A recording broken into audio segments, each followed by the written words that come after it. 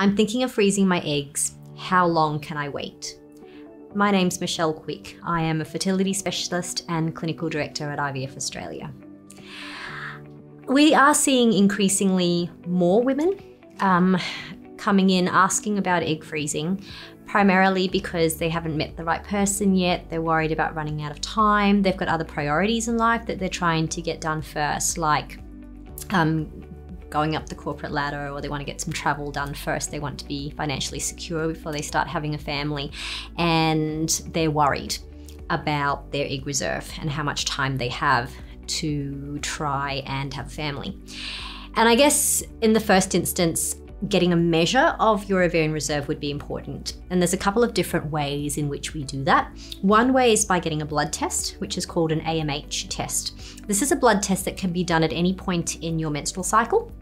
You don't need to be fasted to have the blood test done. It'll cost about $80 to get the blood test done because there's no Medicare rebate number for the blood test. But this gives you a level of hormone in your system. And this hormone is made by the eggs in the ovary. So someone who has lots of eggs will have lots of hormone, whereas someone who's used all their eggs up, there's nothing to make the hormone, so hormone levels are low. Okay, and for each age group over the age of 24 years of age, we know how much hormone should be in your system. So by doing this test, it gives us a gauge as to whether your ovarian reserve is normal for your age or whether you're low for your age. A pelvic ultrasound scan can also help. This one needs to be timed to your cycle. So the best time to do a pelvic ultrasound is just after period's finished, because at that point in your cycle, when you do an ultrasound and look at the ovaries, you can actually see how many eggs are sitting in the ovaries waiting to be chosen to grow for that cycle. And by looking at how many eggs there are, that also gives you an idea of how many eggs someone has left in their ovaries. And this is important because we're born with all of our eggs already in the ovaries. And what we do is we use our eggs up as we get older, and we don't know how to make new eggs. So that's why the older we get, the harder it is for us to get pregnant. And then we run out by our 50s, and that's when our periods stop and we go through menopause. Now, added to that, there's the issue with egg quality. So these tests that I've mentioned so far will tell you about the number of eggs that someone has, but it doesn't say anything about the quality of your eggs.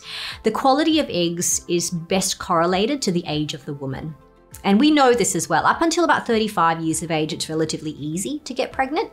Between 35 and 38, it starts to get harder to get pregnant. And then from 38 onwards, really quickly, the fertility drops off. And that's because the eggs that have been in the body for longer, they're not as nice as younger eggs. And so the quality of the eggs change as women get older.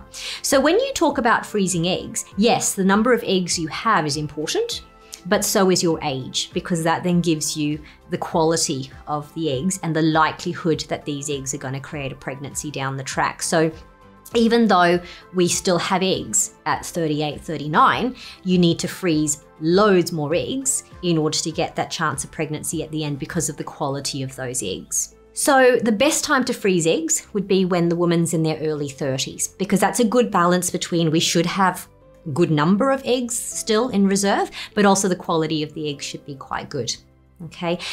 And doing it in your early 30s has also given you some time to meet the right person and avoid doing the process altogether. So early 30s is about the right time frame that most women will consider doing this. And freezing eggs would be an IVF cycle. So with an IVF cycle, what we're trying to do, we're trying to manipulate the woman's normal, natural menstrual cycle. So at the beginning of each cycle, there'll be a bunch of eggs sitting there. And the woman will choose one egg to grow, because humans, we only have one baby at a time. So when the woman grows that one egg, the remaining eggs, they die for the month. This is how we finish all our eggs by the time we're 50. So every month we're wasting eggs.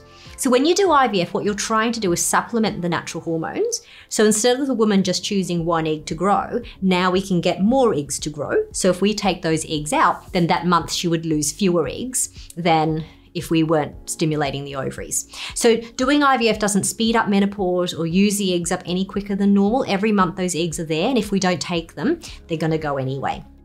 So how we supplement the hormones to get extra eggs to grow, we give injections. And they're like a pen, and the woman will click into the tummy every day for about 11, 12 days.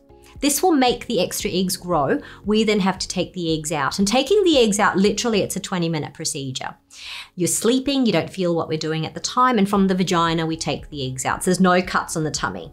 Woman goes home that day, most are back to work again the next day, so it's quite a minor procedure really. And once we have the eggs, we freeze those eggs, okay?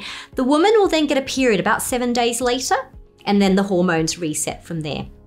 And the eggs can be frozen for years and years and years until the woman's ready to use the eggs down the track. And it may not be for the first child because, you know, you might freeze your eggs when you're in your early 30s, but meet someone when you're 35, 36, start having children at 37, 38. It might be your second child or your third when you're now in your 40s, and this is when you'll want to use the frozen eggs. So there is a bit of a lag between when women freeze their eggs initially and when they actually come back for their eggs down the track. Now, bearing in mind that's what the IVF process involves, there's also cost associated with that and risks.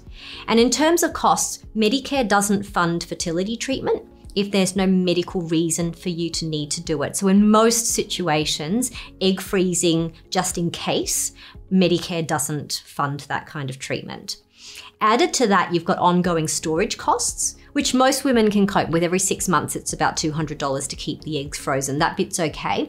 But your third cost is using the eggs down the track, because at that point, we need to finish the IVF process. So at that time, the partner would have to give us sperm. We defrost the eggs, fertilize the eggs, create the embryos to then make the woman pregnant. And there's a cost associated with that. There's also risks when you do IVF, and that's primarily to do with the egg collection procedure, because even though it's not a massive procedure to take the eggs out, all medical procedures have risks. And the risks would be infection, which is small because we clean before we do anything, but inside the tummy next to the ovaries, there's a bladder in there, there's bowel in there, there's blood vessels. So whenever we take the eggs out, we've always got an ultrasound machine there. So those things, we can see them. So the risks of damaging anything, they're really, really small.